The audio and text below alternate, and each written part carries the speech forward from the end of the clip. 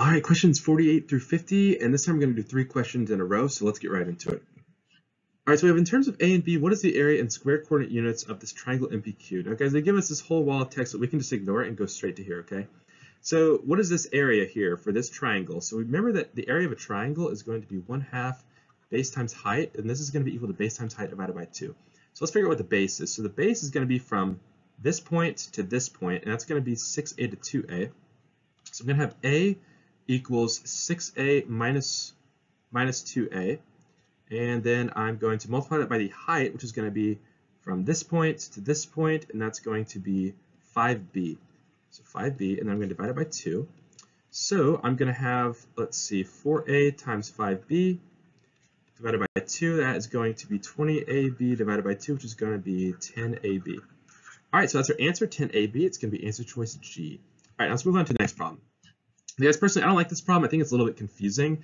But again, this is why you have to read it closely and just kind of pay attention. So you have point M will remain fixed and point Q will move to the right along the x-axis as Q continues to move to the right. Which of the following statements describes what will happen to the slope of MQ? I guess what they're saying is, let's just treat this like it's a line right here. And actually, let me write it here. So if we start here, this is M and this is Q, right? And then we have our little, our little graph here, right?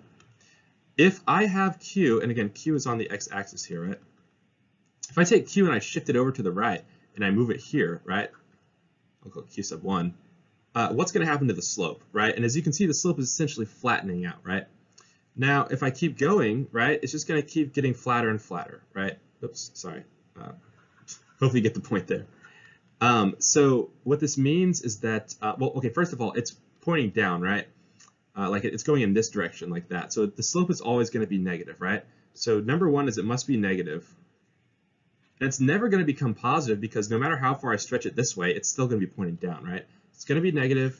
And here's the thing, guys. So while the slope is getting flatter, so, it might go from like 1/2 to, 1/8 to 1/16. So while technically it does seem like it's getting a smaller number, the thing is that this is the slope is negative, right? So anytime you get a smaller, or how should I say this? Anytime the absolute value of a negative number gets smaller, the actual value is getting larger because you're getting closer to 0 and closer to a positive number, right?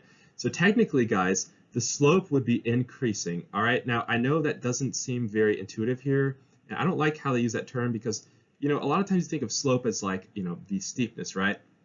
But if it is negative, technically the value of the slope is increasing, right? So it's increasing, and hopefully that made sense to you guys. So the answer is going to be D. But yeah, hopefully that made sense. I don't really like this problem, so if you got confused by it, don't worry. It's just kind of a weird one, but sometimes they throw that at you, all right? All right, so if you have any questions, oh wait, I'm sorry. We have one more problem. I'm getting ahead of myself here. All right, one of the following values is equal to f of 5a, which one? All right, guys, so what this means is that we have this function here, right? And the function is given by this little upside down parabola, right? So that means that with this function, if I have f of fa, that means when x equals 5a, what does y equal? That's literally all this is saying, okay? And I'm going to do a video on this, but anyway, so let's see here. When x is 5a, it's going to be right here. So I'm going to go all the way up to my function, and I'm going to look at this point right here, and this point corresponds to 8b. So that is our answer, 8b. All right, guys, that's it. If you have any questions, feel free to comment below, and I will see you in the next video.